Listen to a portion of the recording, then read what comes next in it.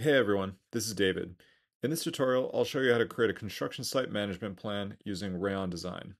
We'll start with a basic floor plan and layer on information like work zones, crane locations, safety paths, and more. Using colors, symbols, and annotations, we can clearly communicate the logistics of a construction site. Whether you're coordinating deliveries, safety zones, or machinery layout, Rayon helps you streamline the process and centralize collaboration across all stakeholders. You can follow along by signing up for free and using the drawing linked in the video description. Let's dive in. After creating your free Rayon account, start in your workspace by importing a DWG or PDF of your sitemap. I'll start off by just creating this new model. So I'll go up here to the menu and import DWG. And I've already brought it over here, so I'll just select that file and open it. And you'll notice this actually opens up in a new tab. And this will collapse into my model once it's ready to import. So let's see, I'll just zoom in here. And this is asking me to pick a known length of by setting 2 points. So I'll just select these 2 points, and that dimension is showing 12.1 meters. And again, I'll change this from feet to meters. So we should be good to go. And now see it closed out that tab and brought me back to my model. So I'll pick an insertion point. And I'll just close that. And there we go. So now we've got this imported. And, I can zoom in and kind of make sure, maybe I'll measure this, make sure that those are showing correctly. All that looks good. And then I'm actually going to lock this. And so I'll select everything. And just to make things easy, I'm going to group it. All right, so now I have this all as a group, and I'll check my layers. Let's see, maybe I want this to be on the import layer, and I'm going to go ahead and lock this group. So now you can see it's not even selectable, although I can still go in and, snap to measurements, snap for drawing, and all of that, but I can't actually move or adjust this. But what I can also do is I can select it in the layers and I can unlock it, and then it's free to move around again, and I can go ahead and lock it again. Now that we've got our floor plan imported and locked, let's start to fill out this diagram. So the first thing I want to do is I want to trace over these walls. So we'll go up here and we'll add a layer and we'll just call that walls. And because this is a new layer, it automatically is selected as our active layer. And so if I zoom in here and I'll select our walls tool, and you'll notice that this does still snap to the edges and the corners of this wall, even though that layer and that block is locked. And so I'll go ahead and I'll start to, maybe just to show you how to do this, I'll snap to that inside corner. And we can always adjust that later. All right, so we've got that one in, and I know there's a couple things we want to correct there, but I'll just trace this one as well. And it looks like this one we are matching the wall thickness, so that'll make things pretty easy, but we can always adjust the other one. All right, so now we've got these two areas blocked out, and because this wall thickness is incorrect, I'm going to select all of this, and actually, let's measure that wall, 1/2 meter. So I'll select all of those and I'll go over here and change that to a 1/2 meter. And so that's all looking good, except that this wall we need to align on the other edge. And so all we have to do is drag it over, and that'll stretch these two connecting walls as well. Um, and this one is already good. So now what I'd like to do is, because this is more of a diagram, I want to make these walls black. So once again, I'll select this batch first, and I'll just go over into our properties, and we can change this color to black. And actually, while we're at it, since I might want to go and use this wall type again, I'll go and add this wall type as a style. So maybe this is a half-meter wall. All right, and then when I click on that again, this is selected here, and we can always go back and use that again. And I'll do the same thing here. Change this to black, and we'll create a new style, and we'll call that 0.3 meter wall. All right, and now when I select any of these walls, this is showing me that 0.3 meter, but I can also go and change that to the 0.5 meters. So now I have these two wall types saved as options. And the next thing I want to do, and eventually we'll fill this out and all of that, but I figured these were easier shapes. So we're going to make these zones. So I'll create a zone, and you can kind of see it just automatically, fills that space. And I'll do the same thing here. And now when we go to label these, I'll call this zone proposed 3-story office block. And then this one, maybe I'll call this proposed warehouse. All right. And it looks like, that text is pretty small. So I'm gonna make this, I'll just make it a meter. Nice and easy. And you can also see that here, it's got the area of the space, but you can obviously see that it's showing square feet. We want this to be showing in meters. So we just, again, go to our properties, and area is showing square feet incorrectly. So we just go square meters. And there we're all set. And, maybe we'll add another layer, and we'll call this zones, and then we'll do another one, and we'll call this text. And this way, as I go through and I start to, make our text, put the text on the right layer, we can make sure that that text is sitting above our zones. And so I'll go and I'll select these two zones, and I'll put those on the zones layer. And let's see, I got to find this text. And I'm just going to use the eyedropper.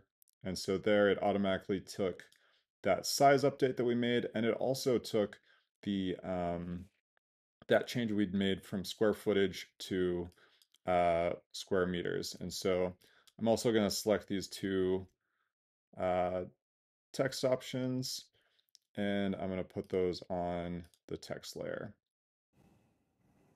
And I'm going to make these zones a different hatch and a different color. So I can go over here, and right now we're showing this kind of light gray, which obviously if I move this around, we'll see different, different colors. And I'm going to go over to the hatches, and I'll make this a pattern. And clearly something is a little off with this. I think I want to make this red. Um, Clearly, what we're seeing is supposed to be that kind of diagonal hatch, and that's not what we're seeing. So, clearly there's the problem. It's just scaled incorrectly. So if I go here and I can edit, and why don't we make this times 40? And that is looking a lot better. And same thing here, maybe to start, I'll just use the eyedropper. So those now look the same, but maybe I just want to make this a different color. So we'll give this kind of a, maybe we'll make this kind of a brown. And so we can easily start to lay out these multiple, different diagrams to show these spaces. Okay, so we've taken this a little bit further and further developed this diagram, but there's a couple of things that I still want to show you just to show how to flesh out this this diagram. So first, we're showing some locations of fire extinguishers, and in order to bring this diagram in, I'll just go over to our blocks library, and Ran has provided thousands of blocks that we can search through. So I'll just do a search for extinguisher. And here we've got that object that we're seeing here. So obviously I could just copy and paste this throughout, but for the sake of this demo, I'm going to show you how to actually bring this in. So all we have to do is drag it in. And you might be thinking, oh no, it's not here. But one thing that sometimes might happen is something like this, an object like this might be initially designed for paper space just because it might be initially thought of as primarily being put onto a sheet of paper rather than into model. And so I know that I dragged it in around here and it looks like we've got that selected. And this is why it's not showing because it's really small. So maybe I'll bump this up to 4 meters and that looks about right. And then I can just go ahead and drag this where it needs to be. So that staff parking looks like it probably needs a fire extinguisher. Um, and then the next thing I want to show you is because this is a construction plan and we want to see, how trucks are moving through the site, if they're going to enter through this gate and then exit through that gate, then we need to show that path of travel. So I'll first start with just showing a polyline and I'll snap to the center line of that gate, and then I'll snap to the center line of that gate, and then I'll have it travel through. And maybe I want this to come out and extend a bit further.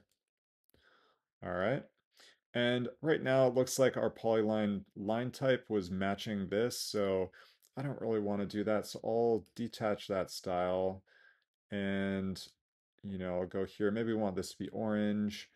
We're already showing a dash here, but maybe this wants to be a little bit bigger. So I'll do a 2. And let's make this thick. And actually, maybe this needs to be back down a little bit as we're getting this, as everything is scaling up. All right, so that looks about right to me. And then, because this is a one-way direction, let's go ahead and add some arrows. So I'll go to the arrow tool and I'll just align here. And I just want to see that arrowhead. Which obviously that is not how we want it to look. So we can go back into our properties and I can pick that same orange. We want to match thickness here. And then here's importantly, I can change the arrow type. So I want this to be open and it's looking pretty small. So I'll make that 5 meters and that's looking pretty good to me. So now, we can go ahead and start to copy this around. And I'll just rotate about that axis. And everything is aligning. And I'll just bring that out across here. So now we have a pretty clear path of travel. And then the other two things I want to do, first, back to our blocks library. I want to show the actual truck. So I'll do a search for truck. And here we've got our cargo truck. So I'll just drag that in and maybe orient it this way. And, maybe I'll move that arrow. Just things are a bit clearer. And I'd rather have that line above, so I'll go here and arrange and just send a backup layer. And so there it's clear. We've got our truck showing below. The diagram is really clear. And the last thing that I really want to see is, we've got a dimension here showing how wide that gate is. I want to make sure that we've got enough room here for that truck to move through. So I'm going to go to our dimension tool and we'll just start with, in between these two buildings. And so we'll just dimension that way. And then we've got a clear dimension there. And it looks like these two dimensions are matching in style, but maybe I don't like that and I want to, do something different. I can still go back to our properties panel. Maybe I want this to be a little bit thicker, 0.2 meters, and maybe I want to see this as, blue dimension.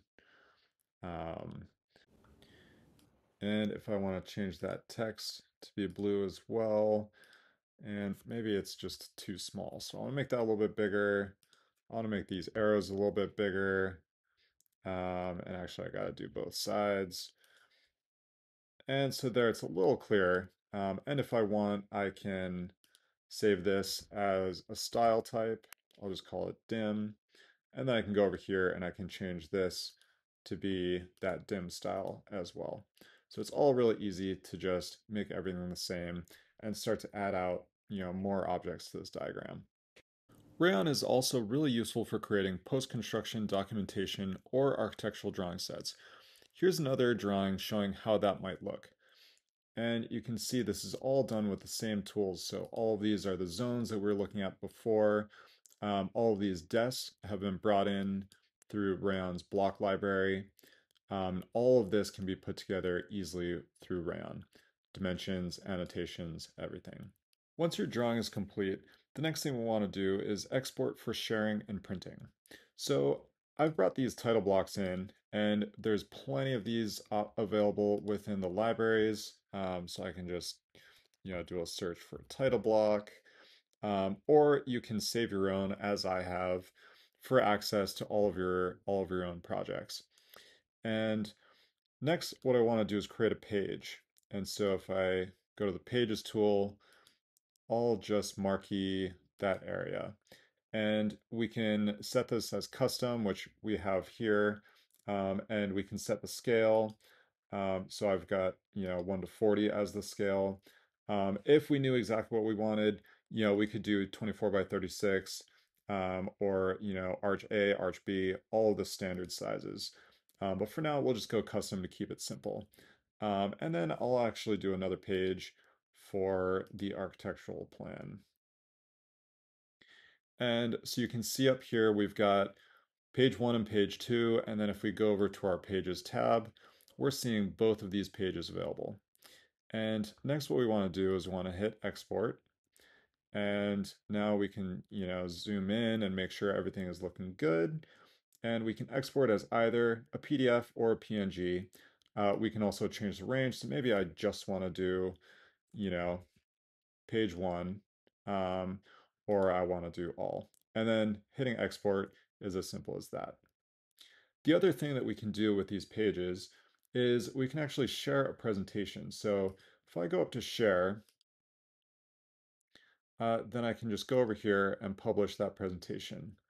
And here I can copy the URL and send this to my clients, then they can actually come into Rayon and view this presentation within the file. And I can also just go up here to preview, and this is exactly what my customers will see. And again, here I can also copy the link to share, or I can present. Rayon also provides plenty of collaboration tools. So along with that share menu, I can go up here and I can invite team members to access this file. Or as we've been looking through our block libraries, I can also publish this project as a library for both styles and blocks so that all of my teammates have access to the same objects, the same blocks across all of our projects. But here's where I can invite somebody as an editor, and then their cursor would actually show within the same project, and we could work on this together. Also, along those lines, we can annotate. So maybe I want to, highlight that truck, and maybe I want to add a little comment of, change this color. And then my teammate could come in here, open this up, type out a response. And if, they were picking up some red line, this could just be simply marked as resolved, and then that disappears. And that's how you can master construction site management plans using Rayon.design. If you have any questions, drop them in the comments. We'd be happy to help. You can try it for yourself using the free template linked in the description. If this tutorial was helpful, please like the video and subscribe to our channel. Thanks for watching, and I'll see you in the next one.